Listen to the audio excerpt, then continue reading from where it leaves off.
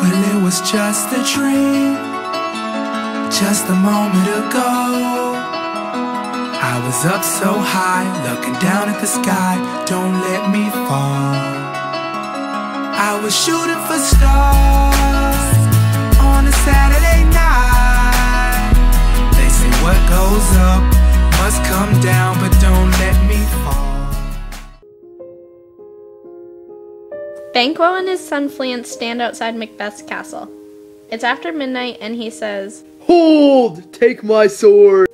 Banquo states that he can't sleep because his mind is filled with cursed thoughts. They talk about the dreams that the witches had presented them with. Banquo had mentioned, "I dreamt a dream last night of 3 weird sisters. To you they have showed some truth." After they converse, the pair walks over to the courtyard of Macbeth. They explain how they believe that some part of the witch's word was true. Macbeth wants to avoid the situation, concluding that they should discuss the witchery at a later time.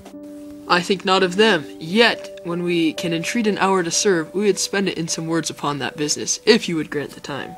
Banquo and Fleance agree to meet him at another time with the assurance they can make this happen without any problems. They leave Macbeth. Macbeth then begins to panic, imagining evil thoughts. "Are you nothing more than a dagger created by the mind? A hallucination from my fevered brain?" He debates within himself whether or not to slay Duncan. These thoughts rumbled throughout his head.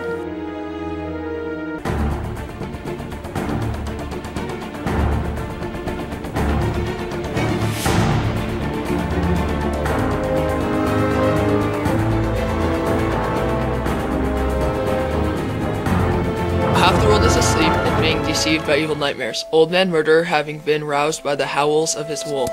Macbeth returns to his castle. "I go, and it is done. Hear it not, Duncan, for it is a knell that summons thee to heaven or to hell."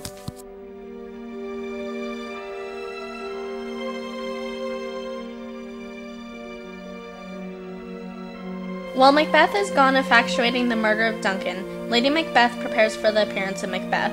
While waiting, she puts herself in a state of seduction. By doing this, she prospects that Macbeth will achieve an act of comfort instead of panic, although she foreshadows he will be worried. "Hark! Peace! It was the owl that shrieked, the fatal bellman which gives the sternest good night!" Macbeth returns with the bloody dagger and explains how he killed Duncan. He speaks with a sense of regret. "This is a sorry sight." Lady Macbeth became angry that her husband was too cowardly to finish his deeds. "Why did you bring these daggers from the place? They must lie there! Go carry them and smear the sleepy grooms with blood!" And with this she concluded, "Give me the daggers! The sleeping and the dead are but as pictures." Lady Macbeth returned to her man. "My hands are of your color!" And with this they slept.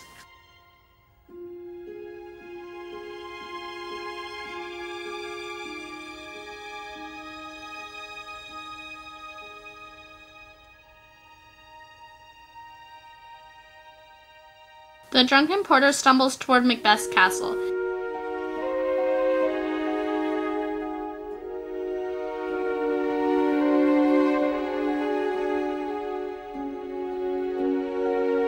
He chats with the men that bewait him to let them enter. He tells stories of his sexual woes from the previous night.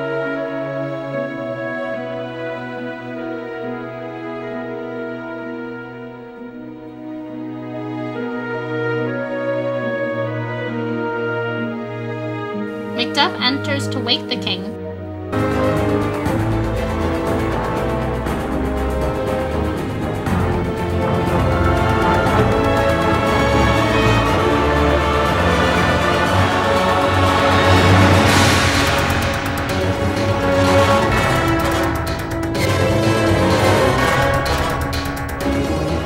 But instead discovers his dead body.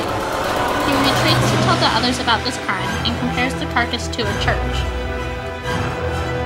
"Most sacrilegious murder hath broke ope the Lord's anointed temple, and stole thence life oath the building."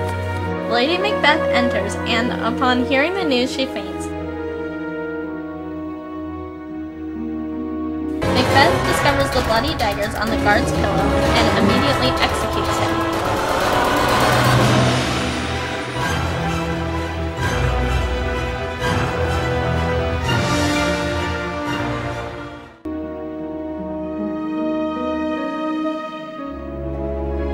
Macbeth and Donalbain, the heirs to the throne, discover their father's passing. They become fearful of their own lives. The two men decide to flee the country. An old man and nobleman Ross discuss the strangeness of the last few days. Duncan's horse is beauteous and swift. The minions of the race, 'tis said, they eat each other. Macbeth joins them and converses with them, telling them that the king's sons are suspected on hiring the porter for murder. They were suborned, the king's 2 sons, and stolen away and fled, which puts them on suspicion of the deed. May God's blessings go with you, and with all who turn bad into good, and enemies into friends. Cause I'm gliding up there oh so very high that if the clouds were to drop me then I'd fall out the sky. I don't really know why I'm here, I guess I'm just here for the ride. I swear it feels like I'm dreaming, it's vividly defined. Yeah, so call me whatever you want, title me whatever you like, but let's get one thing straight. You know my name, so I run this town when I'm on this mic. Yeah, so here I go, B.O.B., Bobby Ray. I don't know, lead I don't, but I know that I flow. Rack 'em up, knock 'em down, dominoes. Then I go, as my story goes, I know I've done been down here before. Product of my East decay to home, cause I was in the cold, trying to keep my toes in froze. Now I'm in your house, now I'm in your stove, now I'm everywhere that your iPod goes. Everything I seen was a dream just a moment ago. But it was just a dream, just a moment ago.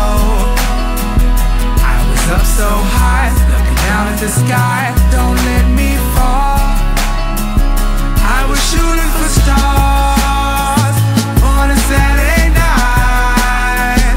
They say what goes up must come down, but don't let me fall. Don't let me fall. Don't let me fall. They say what goes up must come down, but don't let me fall. Don't let me fall. Don't let me fall. They say what goes up must come down, but don't let me fall.